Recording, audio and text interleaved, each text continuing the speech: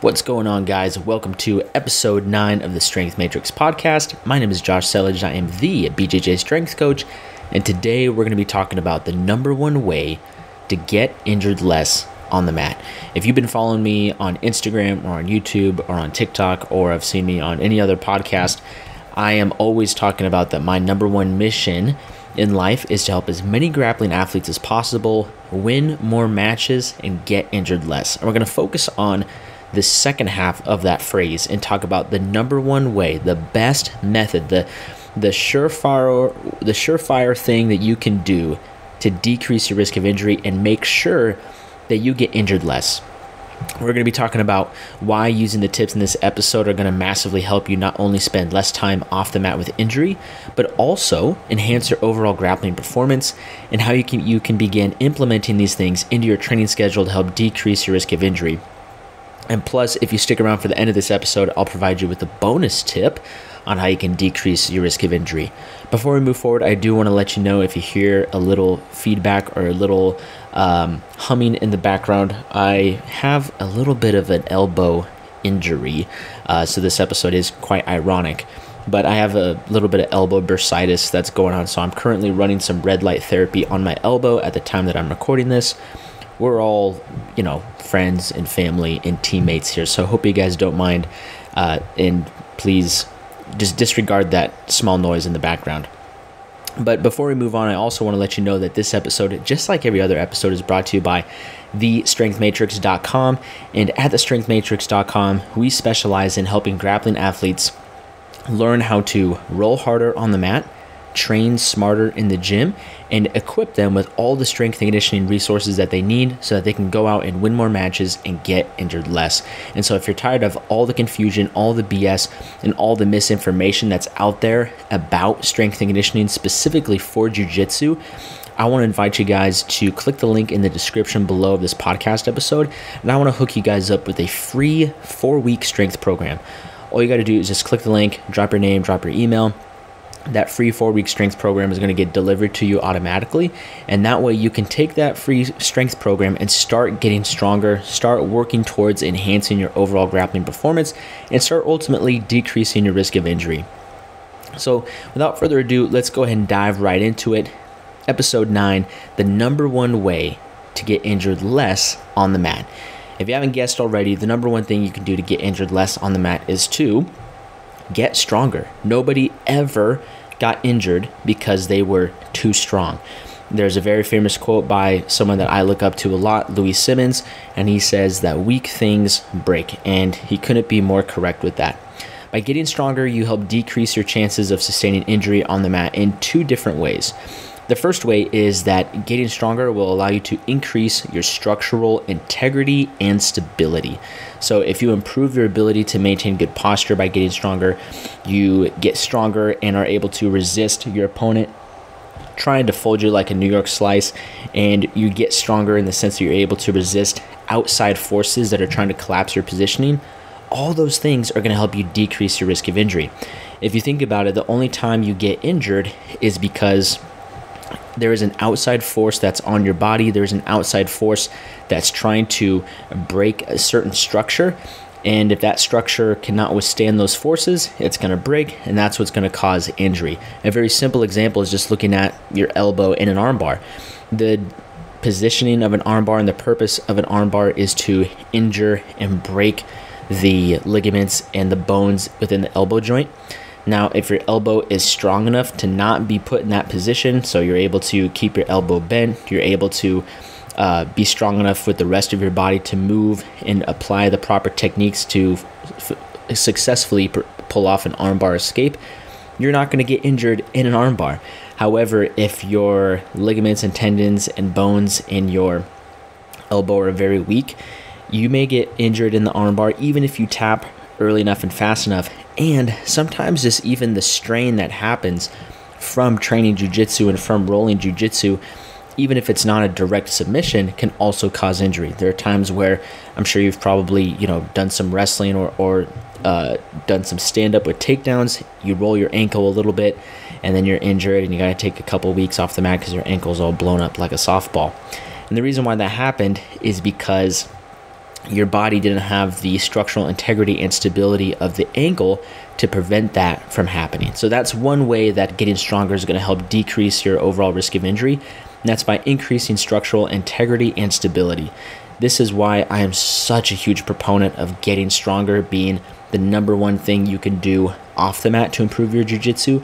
Yes, conditioning is important. Yes, nutrition and mindset and all those other things are very important, but the foundation is always going to be built off of strength, because if your body is not prepared to get better at jiu-jitsu physically and it's not physically resilient enough, you're really just asking to get injured down the line. And so focusing on getting stronger, focusing on building structural integrity, and focusing on improving overall stability across all the different joints, all the different muscles, ligaments, tendons, all that good stuff. Focus on building stability in all those areas is massively going to help you decrease your risk of injury on the mat. So that's the first way. The second way is going to be getting stronger is going to help increase bone density and specifically ligament and tendon strength. So when we talk about posture and we talk about maintaining posture, our muscles are going to work together with our bones to create a strong posture.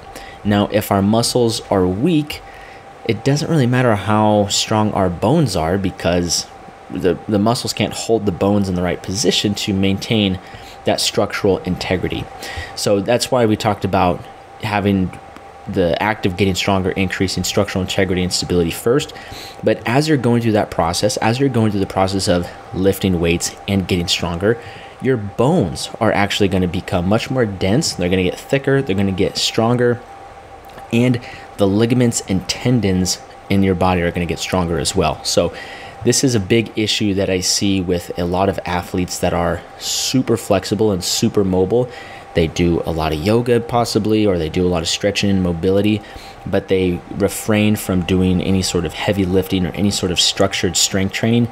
They will claim that, like, yeah, I can move really well, I'm super flexible, and all that stuff is great. I'm not trying to knock yoga or knock flexibility training, but at some point you need to load your body. At some point you need to do something kind of heavy, because the benefits of that are going to help increase your bone density, which is going to improve your overall structural stability as part of that process, and it's going to help prevent more bone injuries, or at least it's not going to, you can never 100% guarantee that you're not going to get injured. So I want to be careful in saying that getting stronger is going to prevent injury, because it'll help decrease the likelihood of you getting injured, but it may not 100% prevent it. So I misspoke there, and I apologize for that. But increasing bone density is going to help decrease your overall risk of injury. And then the ligaments and tendons. Ligaments are the connective tissue that connect bone to bone, and tendons are going to be the connective tissue that attach muscle to bone.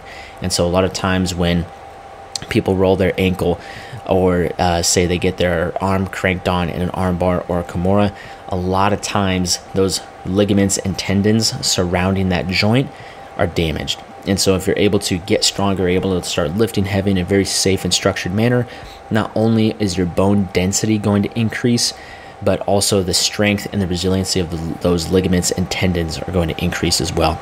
When you train for strength by adding an external stress stimulus to the body, and in this case we're talking about lifting heavy weights, not only do the muscles get bigger and stronger, which is very helpful, but your bones get thicker and stronger as well. And studies have shown that the greater the bone density of an athlete, the less likely they are to sustain injury during sport. And this is across all sports: football, rugby, baseball, soccer, track and field, wrestling, jiu-jitsu, MMA. It is so clear, at least based on the research, that athletes with the greater bone density are less likely to sustain injury in the future. And on the topic of bone density and getting stronger, this will also help improve ligament and tendon strength, making them much more resilient against high forces. If you're able to strengthen the muscles of your legs, not only will you be able to produce more force with your legs, and this often looks like being able to squat more, leg press more, etc., but the ligaments and tendons in your ankles, knees, and hips will also be more durable. So how do we go about building strength so you can decrease the risk of injury? It's important to recognize that there's going to be a lot of different ways to skin a cat on this one. I get questions a lot on Instagram, and I do my Q&As a couple times a week. Some people will ask, what's better, kettlebells or machines? What's better, 5-3-1 or conjugate? It's like, okay, like all those things are great. No single one of those is going to be that much better than the other. So when we look at kettlebells, when we look at barbells, machines, bands, all that stuff, all those things are tools. All those things are tools that we could use in a strategic way to build strength so that we can decrease our risk of injury on the mat. When we talk about different training programs like Jim Wendler's 5-3-1, or maybe you guys have heard of the app Strong Lifts, which is a little bit more typical 5x5 starting strength structured program. All those things are great, and those training programs are awesome, and they do have some benefits, but those also are tools, and certain principles from those training programs can be beneficial for jiu-jitsu athletes. Others, not so much, because those aren't really designed for jiu-jitsu athletes. Essentially, what we're going to look at when it comes to how do we actually build strength to decrease risk of injury, we're going to perform a mix of decently heavy compound movements and isolation movements for specific body parts. These exercises are going to work through a large range of motion, and it's important that while you're doing this, you're focusing on controlling the weight throughout the entire range of motion during the exercise. So a compound lift is a movement like your deadlift, your squat, your bench press or floor press, your pull-up. It's an exercise where multiple joints and multiple muscle groups are working together to take your body through a certain movement. So compound exercise for the lower body, perfect example is a squat. A isolation exercise for the lower body is going to be something like a leg curl. The squat is going to engage your low back, your abs, your obliques, your glutes, all the tiny stabilizing muscles of your hips and your legs, your quads, your hamstrings, ankles, tibialis, all that stuff. An isolation exercise is going to be focused on just one particular muscle group. So, or sometimes maybe two muscle groups, depending on, say you're doing like a bicep curl. You have two different types of bicep muscles. You got your brachialis on the side, then you have your main bicep, which is that peak bicep muscle. If you're doing a bicep curl, it sometimes will hit both depending on how you're holding the dumbbell, but for the most part, isolation movements tend to really focus on one muscle compared to compound movements, which recruit a bunch of different muscles and are using a lot of those different muscles to take the body through a large range of motion.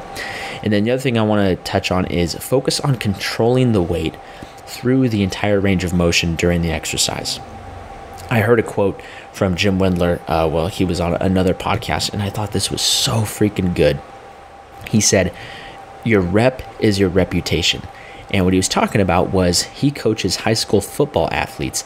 And he said sometimes these high school football athletes, they don't lock out their benches. They don't squat ass to grass. They don't hold the weight at the top of a movement to gain control before starting another rep. And all in all, sometimes they just do reps that, for lack of a better term, just look a little trashy. They're not doing it with, terrible form per se, but they're just not upholding the highest standard of excellence when they're doing each rep. And he told his athletes, he said, look, your rep is your reputation. When you cut a rep short on a squat, when you don't come to a complete stop on a bench press, that's fine now, but eventually all those things are going to add up and there will be negative consequences for those things. And I think that's something very important to recognize. And some of the athletes I work with in person, there are some athletes that I try to encourage them to hold the weight a little bit longer at the top of, say, a Z press or a bench press or a deadlift. And the reason why is because we want to have control over the weight. We don't just want to move the weight from point A to point B. We want to control the weight from point A to point B. When you're doing jiu-jitsu, anyone can just be a freaking spaz and try to knee cut past someone's guard. And sometimes that will work against lower belt levels or people who are less experienced than you. But if you try that against someone who actually knows what they're doing, you can't just spam and spaz your way past someone's guard. You have to establish control. You have to lock down their hips. You have to make sure that if you're in half guard and you're passing, you have to establish chest-to-chest connection. If you're an open guard and you're looking to Toriano pass, you have to establish strong grips. And strength training, and specifically using free weights, is very similar. You want to make sure that every movement you do, whether it's with a barbell, a cable machine, a dumbbell, kettlebell, Everything you do is controlled. That doesn't mean you have to go slow. That doesn't mean you have to use a light weight. Those things aren't mutually exclusive, but you do want to have full control of the movement between every single rep. And whether it's a really light weight that you're doing for 25, 30 reps or something really heavy that you're only going to do 1 or 2 reps on, have control of the weight through the entire range of motion during the exercise.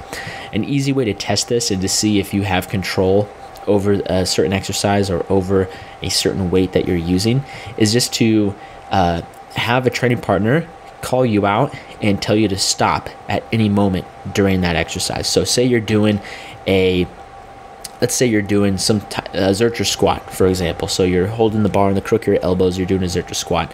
If you are just rushing through and you're bouncing your butt off the box and you're not having control, one thing that you could do as a training partner is say like, look, you're not having much control during this exercise. Let's see where you start to lose control. And so your partner goes, they start pushing their butt back. You say, stop. Are they able to hold that position? It could be just above parallel. It could be somewhere around parallel. It could be, if you're not using a box, you can dip below parallel and see like, hey, can you control this weight in this position here? And if you can't pause at any point during a range of motion or during an exercise, that may be a sign that you need to focus on refining your technique and establishing better control of the weight through a full range of motion. And then next, training should consist of heavy lifting where you are in the zone of an intensity that is around 70 to 80% of your 1 rep max or maximum intensity for a given exercise. So if you know what your 1 rep max is on deadlift, you're really going to get strong by lifting within the 70 to 80% range. There's a lot of different ways that you can go about this, and that is a very big range. Can you go over 80%? Yes, absolutely. Can you go below 70%? Yes, absolutely. But for beginners, it's important that you try to stay within that 70 to 80% range of intensity. And then if you are doing something for, say you're doing 10 reps, not everybody knows what their 10 rep max is on a given exercise, and that's totally fine. So think of it on a scale of 1 to 10, 10 being like the hardest set you've ever done, 1 being the easiest set you've ever done. You want to keep things at a 7 to 8 intensity or difficulty for those higher rep sets. Higher volume sets and higher rep sets for isolation exercises are focused on increasing blood flow through certain body parts. So things like doing sets of 25 on banded tricep pushdowns, doing things like sets of 15 on bicep curls. Those are for increasing blood flow and local muscular endurance for those particular body parts. And then when you do your compound lifts, those are going to be some of the ones that you would go a little bit heavier on in that 70 to 80% range. Things like your squats, deadlifts, benches, floor presses, all of that good stuff. So now let's discuss how you would actually begin implementing these things into your training week. I've talked about this in a couple other episodes and in a lot of different YouTube videos I've done. For most jiu-jitsu athletes, doing strength and conditioning work 2 to 4 times per week is going to be that sweet spot for most jiu-jitsu athletes. If you're a hobbyist and you don't really compete in jiu-jitsu, and you train jiu-jitsu maybe 3, sometimes 4 times a week, depending on if it's a holiday week or something, you could probably handle doing about, 3, maybe 4 days of strength and conditioning work. If you're a competitive jiu-jitsu athlete at the highest level and you're training twice a day, multiple days per week, sometimes even 3 times a day, for you, you're doing so much mat time, you can really only handle about 2 days of structured strength and conditioning work. And so we're going to be mixing in strength training to almost every day that we're focusing on strength and conditioning in the gym. So at least for my athletes and how I like to train them, there are some athletes that will do like, okay, this is just a strength day, this is just a conditioning day. But for the most part, most of the athletes I work with do some sort of strength work every day. The main reason being is because we want to spread out the volume of work and spread out the intensity across the week. If we go really hard, super heavy on our full body on one day, that's going to take a long time to recover from, and that could be a little bit detrimental to our overall progress on the mat. So one thing I'll do is on one day we'll go really heavy for the lower body, and then we'll go really fast for the upper body. On another day we'll go really heavy for the upper body, and then go really fast for the lower body. And then on day 3, we'll do a lot more higher rep, lighter weight sets where we're focusing on building muscle and increasing blood flow to the different joints that may be a little bit banged up. And so you can take that same approach when you're starting to develop strength to decrease the overall risk of injury. Say you're lifting about 3 days a week.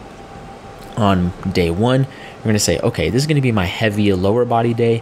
I'm going to pick 1, maybe 2 compound exercises to do. So that could be like a squat, a split squat, a lunge, a deadlift, a good morning. I'm a huge fan of good mornings, which I believe I talked about in the last episode. But you're going to want to pick 1, possibly 2 compound lift exercises, and you're going to want to stay within the 4 to 6 rep range. And if you're a beginner, doing 2 to 3 sets is probably a good place to start. And if you're an intermediate athlete, then you can potentially stay within the 4 to 6 set of 4 to 6 rep range. And there's a lot of variations in there that you can play with and continue to progress. But you want to pick 1 or 2 main movements. After that, you're going to want to pick 2 to 4 accessory movements. And these accessory movements are all going to be selected based off of your weak points. So say your knees are really bothering you. It's like, okay, I'm going to squat decently heavy, do my 4 sets of 6 reps on squats. My next compound lift is going to be a walking dumbbell lunge. So let's say I do 3 sets of 5 reps on each side. Perfect. That's awesome. I did my 2 compound lifts. Now I'm going to pick 2, maybe 3 isolation exercises. And my knees have been really bothering me and they've been in a lot of pain. So, okay, 1 exercise is going to be a banded leg curl. 3 sets, 15 reps. Another exercise is going to be a backwards sledge rack. That's going to be 3 to 4 sets, and maybe I'll do that for about 30 to 60 seconds per set. And then for the last exercise, I do want to get a little bit of lower back work in there. So I'm going to do back extensions and reverse hypers. Again, 3 sets, 15 reps. That's a very simple way that you could start plugging in and playing with how to design your own training program. If you're listening to this on audio and you're a visual learner like myself, it can be a little bit difficult to get a grip on, and that's totally okay. You can go to the YouTube channel, Settlage Strength -- the BJJ Strength Coach, and there's a lot of information on there about what type of movements you should be doing, what type of exercises, how many sets and reps you should do for jiu-jitsu. And that's the basic structure of how we're going to implement strength training so that we can get injured less. And I told you guys that if you stuck around to the end of the episode, I would be giving you a bonus tip on something you can do to decrease the overall risk of injury. And that's going to be to really focus on your mobility. Jiu-jitsu is a contact sport. The entire point of jiu-jitsu is to grab one of your opponent's limbs or their neck and either bend that limb in the opposite direction or squeeze that neck so freaking tight you shut off all the blood to their brain. So there's going to be a lot of stress and trauma that's applied to the body.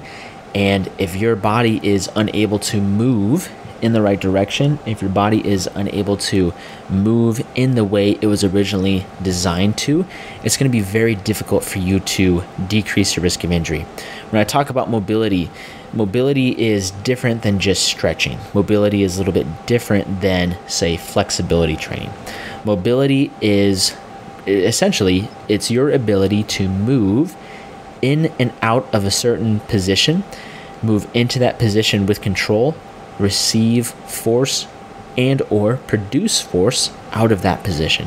So in layman's terms, let's take the squat, for example. If you have really good squat mobility, you have excellent control when you squat down into that ass to grass position. You can hold that ass to grass position, no problem.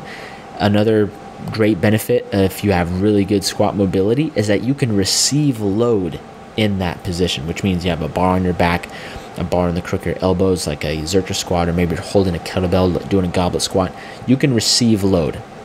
And then the last test and the last definition of mobility is that you can produce a lot of force out of that position. So you can't just get crumpled in a squat like, well, hey, his ass got below his knees, but he kind of fell over and blew his back out because he couldn't control the position. That doesn't mean you have good squat mobility if you could just dive bomb to the bottom of a squat. To have good mobility, you need to get into that position under load or receive force from that position and do it while all while being in control, and then you have to produce force out of that position. So you have to stand up explosively with control. That is the definition of mobility. And so when we focus on mobility, making sure that our hips are mobile, our shoulders are mobile, and we're doing all these different things on the mat, when we have to move quickly, when we get put into these funky positions, our body is going to be resilient enough to accept and receive the load that's being placed upon it. A great example is, say you're a guard player. If you don't have very good hip mobility and you try to go inverted, that's going to be very tough because your hips can't receive the load of your training partner trying to smash you. And that load is like, well, our hips can't handle it, and your body's thinking, well, maybe we should put it into the low back because we can't handle it in the hips. We're just going to push it up the stream and see if the low back can handle it. And let me tell you, usually your low back can't handle it that often, and then you end up hurting your low back and you're out on the mat for a period of time. You guys know the story. Same song, same dance. So the bonus tip that I'm giving you guys is to really focus on your mobility. It's boring. It's not sexy. I understand. It freaking sucks. It takes time. And it is a little bit annoying when everyone's talking about, oh, you need to do more mobility, do more mobility. But I'm telling you, if you just take 10 to 20 minutes a day to focus on mobility, you will significantly decrease your risk of injury, increase your potential to get stronger, and massively improve your performance on the mat. This is something that's really important to me because I've had several enormous injuries, at least I would consider them enormous injuries, over the course of my wrestling and my jiu-jitsu career. Injuries that I thought like, gosh, I'm freaking screwed. I may never be able to lift the way I want to lift again. I may never be able to do jiu-jitsu in the way that I want to do it ever again. And the thing that led to those injuries was I was lifting and I was getting strong, but I wasn't getting strong in all the right places. And then the last thing that was contributing to me getting injured like that was I just had really poor mobility. I was walking around like I had the mobility of a trash can, pretty much. Now I could thankfully say I have the mobility of, say, a not a trash can, but I'm not the most flexible guy in the world, but my mobility is pretty dang good at the moment, I will say. So focus on your mobility, 10 to 20 minutes each and every single day. You can work on different body parts. You can do full body mobility routines. If you remember, within the strength matrix and you're part of the team, you do get access to over 25 different daily mobility routines that you can run through. They only take about 10 to 20 minutes to complete. It'll be good for the day and you can move on from there. So thank you guys so much for tuning in. My name is Josh Settlage. I'm the BJJ Strength Coach. This is the #1 way to get injured less on the mat, and that is to get stronger and work on your mobility. If you enjoyed this episode, if you learned something new, I'd really appreciate it if you guys could share out this episode with your training partners via Instagram, TikTok, text message, email. You can send a carrier pigeon with a piece of paper tied to its ankle with the link to this episode written out. That'd be really a big help, and I'd massively appreciate that. You guys can follow me on Instagram at Joshua Settlage, and I'll catch you guys later. Peace.